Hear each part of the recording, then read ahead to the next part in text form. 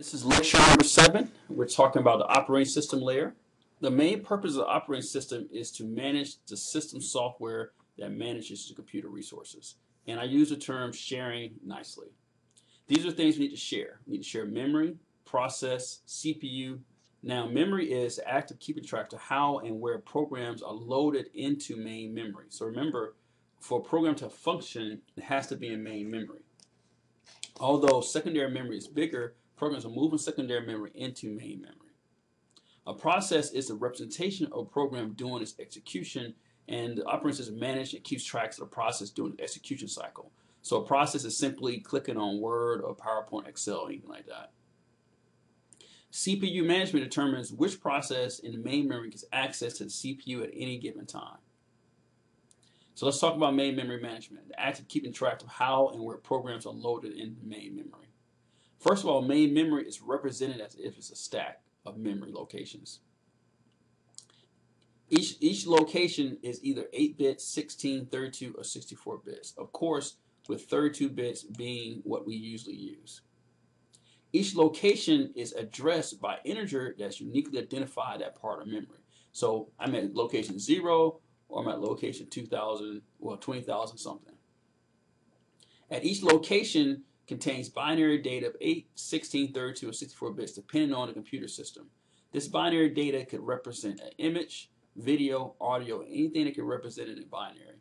If, for example, an image obviously needs more than 32 bits of data, so you'll need as many chunks of memory to hold that particular object. For a program to run, the operating system must move it into main memory, and it does so based on 3 possible strategies: single continuous memory, partition memory, or page memory. Single continuous memory breaks up main memory to 2 sections, one for the operating system and one for the application program. The operating system has to be in main memory because it's still a program and needs access to the CPU. And the application part goes in the remainder. Now remember, for this to work, the entire program must be loaded into main memory. So the pro for this is that it's simple. The con for this is that it's a waste of memory and CPU time, because one program may not need all this space. So thus, we have partition memory, which basically divides up main memory, the part that doesn't belong to the operating system, into chunks. And so basically, you take a program, and memory is divided into fixed or dynamic portions, and then the program is loaded into the partition slot that's big enough to hold it. The pro is that you get multiple programs in memory. The cons is that it still leaves empty spaces. So in this example, if I got a program that needed 3 chunks of memory, there's no place for 3 chunks to go continuously, but there's still 3 open spots. So here's the problem: the space is actually being wasted. Page memory management handles this problem by taking a program and actually breaking it up into pages. And then it assigns those pages into frames, and these frames are referenced to particular locations into main memory.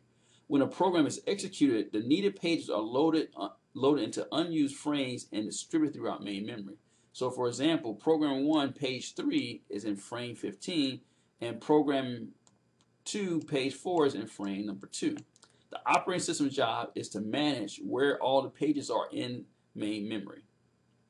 The pro for this is that more programs in memory plus the entire program doesn't have to be in main memory, just the pages that are needed at the time. This creates what we call virtual memory. The con to this is that constantly swap between main memory and secondary memory. Too much swapping, which is called thrashing, can seriously degrade system performance. Process management, representation of a program during execution. Process management keeps track of a process during its execution cycle. So when a new process wants to get access to the CPU, it triggers a new process. After that, it gets in line and get ready to be used by the CPU, and that's called the ready state. From the ready state, we move into the running state, where it actually has access to the CPU and actually is running. While in this running state, a couple things can happen. One, it could get interrupted, which means that it get kicked out and go back into the ready state. It can get interrupted by a virus process or anything that needs the CPU at that moment, at that minute. Or it could finish and it will terminate and go into a termination state. Or it could go into a waiting state, where it's waiting for input or some event to trigger it. So for example, with Word, it could be waiting for input from the user. And once it's out of the waiting state, it has to go back into the ready state and get back in line and get access to the CPU. Now, CPU management determines which process and memory gets access to the CPU at any given time. The first one we want to discuss is first come, first serve. The process basically says whoever gets there first arrives first. This is very simple, it's very easy to implement, but it lacks some details in terms of dealing with important factors such as service times, or some things just may be more important. So for example, say you're in an emergency room and you cut your finger, and the person, you're in the line first, but a few people back is somebody's having a heart attack. Obviously, the person having a heart attack should get access to the emergency room before you. So with first come, first serve, we don't take into account those important scenarios. Shortest job next basically means whoever needs the shortest amount of time gets access to CPU first. Imagine this, you're at a grocery store and in front of you is a person that has a whole bunch of groceries. It's going to take them 20 minutes to check out, but you only have one bag of Skittles, for example. Obviously, the person in front needs to let you go first, and so which means you need a shorter amount of time access to the cashier. But the only problem with this is that while you do get the shortest jobs out, but how do you know how much time everybody needs? And also, if you keep letting the shortest job go next, the longer jobs may get pushed to the back too often. The last one is called round robin. Basically, this distributes process time equally among all ready process. Each process gets a time slot, which is the same amount of time. And if it's not finished, it goes back to the ready state and wait for a turn again to finish.